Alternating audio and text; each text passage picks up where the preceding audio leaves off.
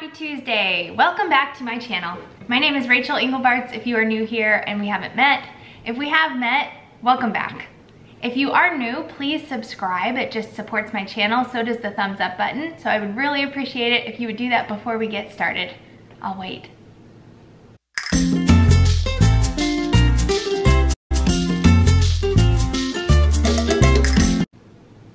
Thanks.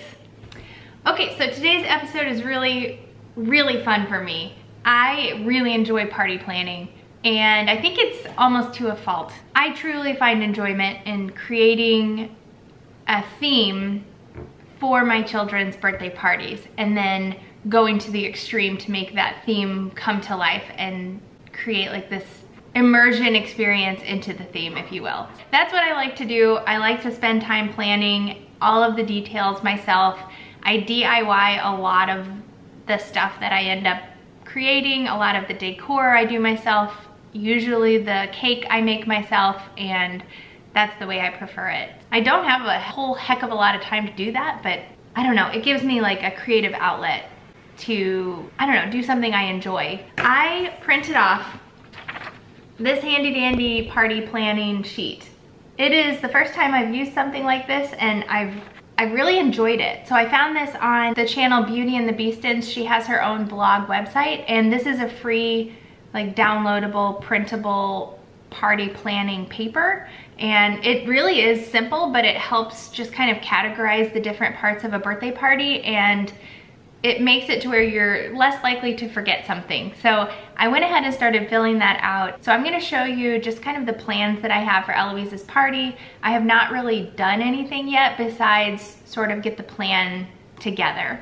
We're gonna start with the theme of the party. I couldn't really settle on a theme. I knew that Eloise really likes food, and I knew that she likes to be outside. So initially we were thinking we should do like a picnic type theme because that combines food and outside. I came across, like, when I was in Pinterest looking for ideas for a picnic themed birthday party for a 1-year-old, automatically what came up was like one in a melon, where it's like watermelon themed. I thought that was pretty cute. Something with a strawberry, berry cute or something. It's another just food themed party. Both of those were kind of ideas that we had, but none of them really felt perfect. And then somebody suggested, actually a lot of people suggested, the Very Hungry Caterpillar theme, which is absolutely perfect. If you guys have not read the book, The Very Hungry Caterpillar by Eric Carle, you're missing out. I'll leave a link for it below. Every kid should have that book. It's interactive. We have it in a board book, and it's really fun. I remember reading it as a kid, and it's just like a classic book. So that is going to be the theme of Eloise's first birthday party, and it's perfect because she loves food, and it's about this caterpillar that eats a ton of food and then turns into a butterfly after he hibernates in his cocoon. So it really lends itself to a lot of fun decorations for a birthday party for a 1-year-old. So I'm gonna run you through my birthday party list here, and we're gonna talk about like each of the things that I'm planning for this party. So even the food is gonna be really fun because you can make it fit the theme. So for the apps for this party, we're gonna do like a platter of fruits, cheeses, sausages, veggies, and then corresponding dips for each of those food items. So for the fruit, we're gonna have more of like a fruit dip, like a yogurt type fruit dip. And then we'll have other dips for everything else. We can do like a cream cheese with jalapeno jelly on it and crackers, and there should be something for everybody on that platter. We also have like a big butcher block that we can spread that out on, and that will look really nice, and we can arrange it in the shape of a caterpillar, kind of like in this picture here. So that will be what we're doing for the apps. For the main dish, Brad is really good at smoking meat, and so I think we're gonna do both a pulled pork and a pulled chicken. I don't know, I guess I should have started with the number of guests. I don't know how many people will be coming because of COVID. So I know we'll have our immediate family, everybody that lives around in our neighborhood that we've been hanging out with. And if I had to guess, I would say maybe 15 to 20 people. There are a couple more family members up in Kansas City that are in the high risk category for COVID, and I was going to try my best to make this party as socially distanced as possible. So hopefully the weather will cooperate and we'll be able to do most everything outside. We also have a pretty large garage that is air conditioned, so if we need to do, you know, spread out into the main living area, the garage, and the screen and porch, so everybody can sort of have their own space, we can do that. If I had to guess, I'd say maybe 20 people. We're not inviting a whole bunch of kids. It's not like Eloise has a lot of friends. So we will probably have our nanny and her 4-year-old daughter there. She comes to our birthday parties. I think that probably is gonna be the only like child that we have. With that said, main dish will be pulled pork and chicken, and then the sides, I was gonna try to go easier with the sides and do a potato salad, baked beans, and green beans. And I was thinking we would just buy potato salad and baked beans in the big containers, but now that I'm thinking about it, it would probably save a lot of money to buy canned green beans, and then just kind of boil them with beef bouillon and onions and do our own green beans, and then just get cans of baked beans and do that ourselves, just warm it up on the stove. And then I've never made potato salad, but it can't be that hard. And that's something I could easily make ahead and have ready and not have to do that the day of and worry about preparing that dish. So I think I will try to make my own potato salad as well, and that will just save money on the food and feeding a large group. For dessert, of course, we will have birthday cake. Eloise is dairy-free, so I'm gonna be attempting to make a dairy-free cake. I did find a bakery in Eldon that is, it's only about 20 minutes away, but they can do dairy-free anything. And so for half a second, I thought maybe I'll just have them make the cake, but I think I will be fine making my own cake. And I found a really cute one. It's the shape of a caterpillar, and you just make it in a bundt cake. So I think that's the plan for the cake. I also saw a really cute round cake that you make food with cut out holes, kind of like in the book, with fondant. So I might do a small cake like that for Eloise to like eat at her high chair. And then these cookies that I saw were really, really cute. And I might have the bakery do those, because just like I know they do cookies like that, and the frosting situation on cookies, sugar cookies, I just feel like it's a little bit more difficult and tricky. I might do the cookies at the bakery and then make the cake myself. And then for drinks, I thought a fruit sangria would be really cute. So I have a big glass drink dispenser that I think I'll do a fruit sangria, and I think it'll be really cute having all of the fruit floating in there, and we'll just bring some color and add to the party. That brings me to decor. This is probably my favorite category. There are so many great ideas on Pinterest for decor for a very hungry caterpillar party. One that I thought was really cute is making a caterpillar on the wall out of just paper plates. So I could just get green paper plates at Dollar Tree and then a package of red ones and make this caterpillar with pictures. So I would have 12 circles and then a picture of Eloise in each of the circles for that month. So I'm planning on Eloise's outfit looking a lot like this. My mom has a ton of fabric. She has this giant craft room in her house. I'm actually in her kitchen right now, if you didn't know that. But she has a giant craft room with all kinds of fabrics to choose from, and so we kind of went through and looked for fabrics that we thought would fit the Very Hungry Caterpillar theme, and she had a ton. So for the caterpillar part of her shirt, we have all of these different green fabrics here, and I think it'll be cute for like each section of the caterpillar to be a different fabric. This one is really cute too. That's like legitimately what the caterpillar looks like. So we'll make the caterpillar out of this, and then she has some type of backing that you put on it where you can just iron it straight onto the shirt.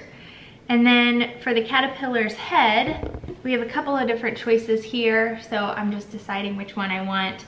And then his eyes are green and they have yellow behind them, so it will look something like this for his eyes on top of his head. And then he has these little antlers that are kind of purpley.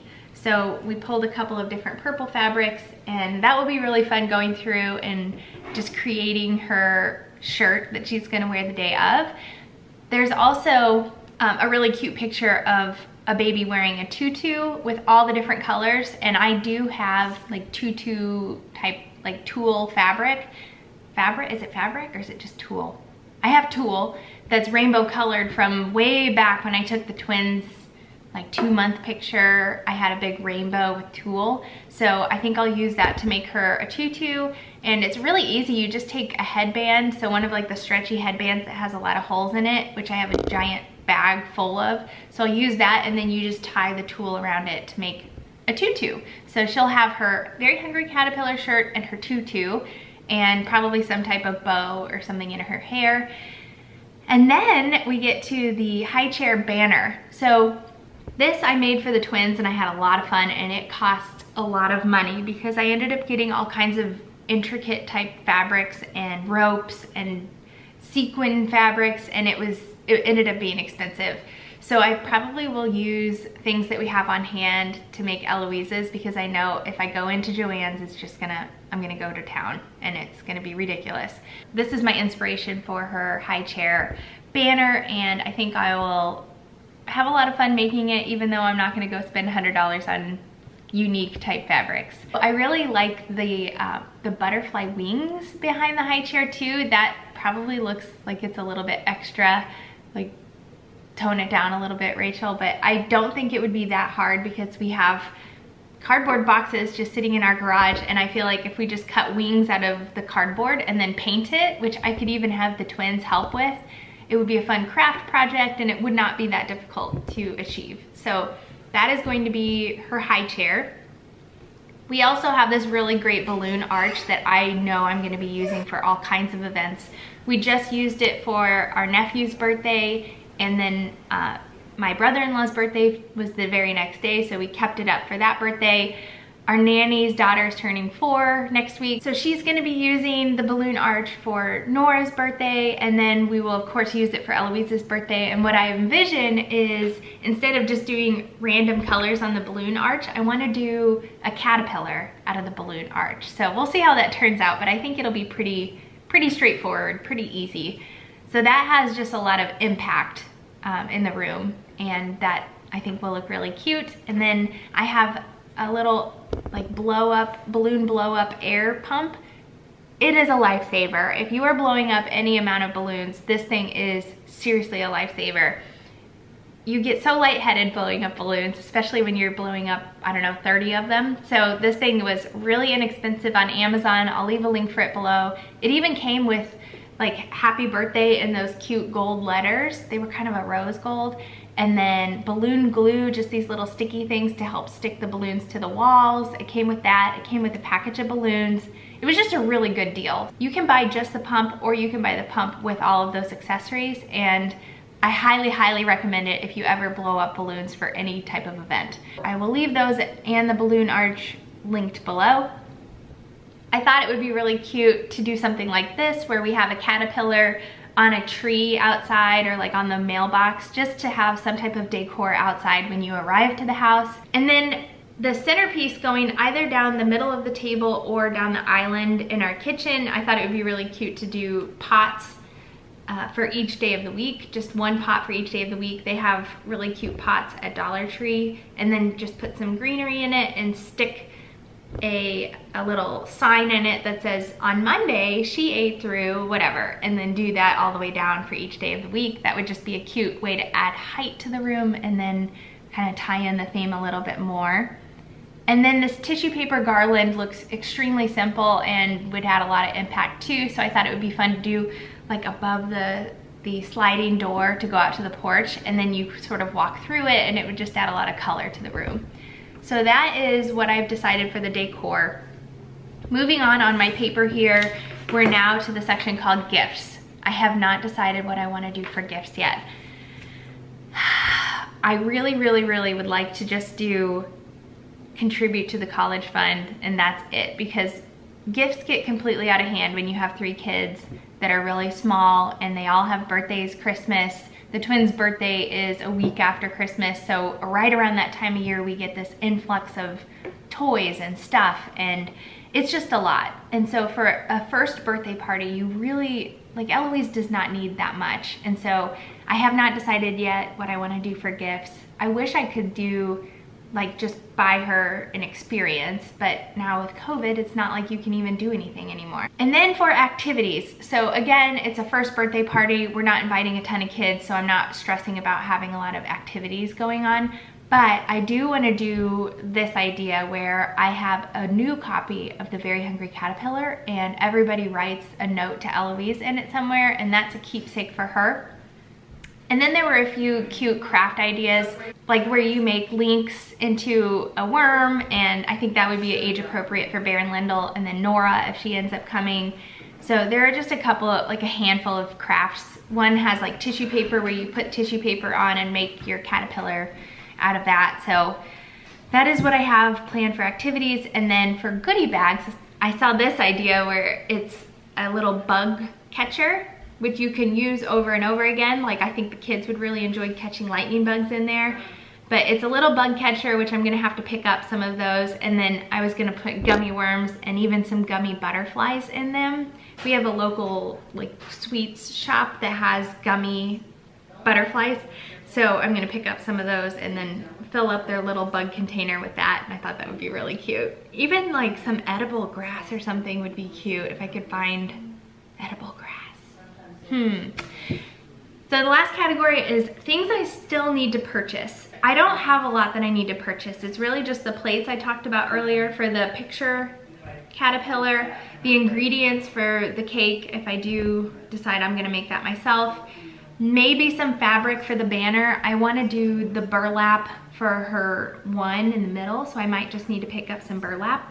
And then the pots that I'm gonna do the days of the week with the food stuck in it. So some pots with some greenery.